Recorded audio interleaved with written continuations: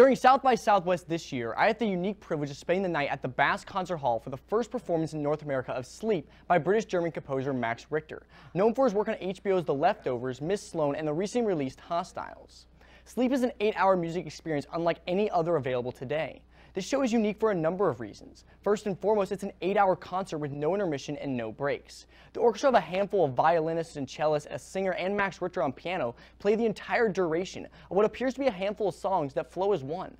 And since the performance lasts all night, privy to its name, it is meant to be enjoyed awake as well as asleep, instead of sitting in the audience as one would during a normal performance. Richter places a lucky group of 100 to 150 people on the stage with him, surrounding the orchestra in some terrific beauty rest beds.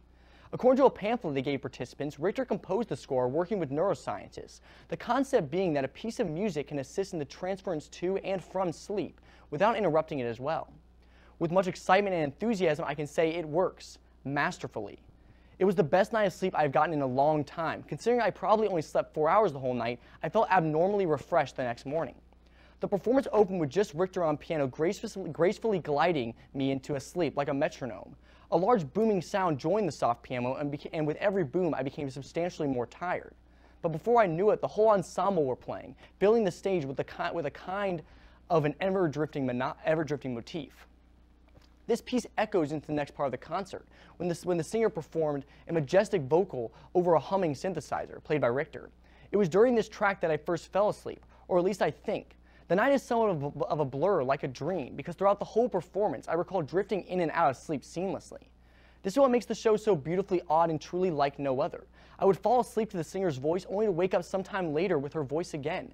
This, combined with 150 strangers sleeping or listening around me, can make for what some would find an uncomfortable experience.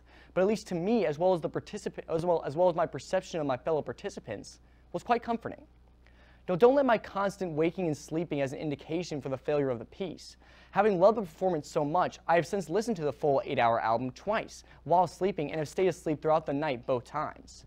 And if you just want a taste of the 8-hour experience, there is an hour version entitled From Sleep also available.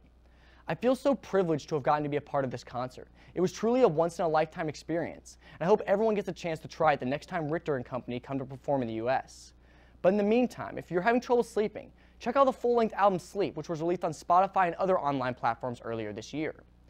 And even if you do stay awake, you still get the pleasure of hearing what I would argue is the greatest lullaby of all time, a lullaby for our frenetic world.